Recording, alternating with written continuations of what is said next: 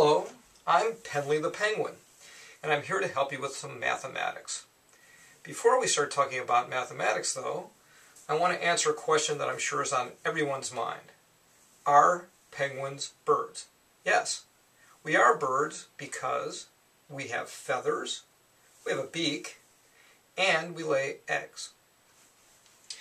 Now, we're going to talk about interpreting products of whole numbers in some sort of context. Now, here we're going to use two examples of finding products. There are 5 players on a team, say a basketball team, and there are 4 teams. What is the total number of players? Well, if we know there are 5 players on one team and there are 4 teams, we can multiply 5 times 4 to get 20 players. Example 2.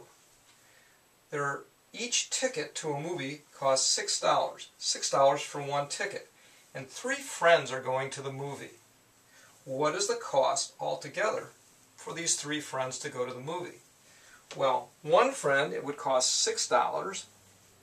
And since there's 3 friends, you could add 6 3 times or multiply 6 times 3, which would cost, yes, $18 for the 3 friends to go to the movie.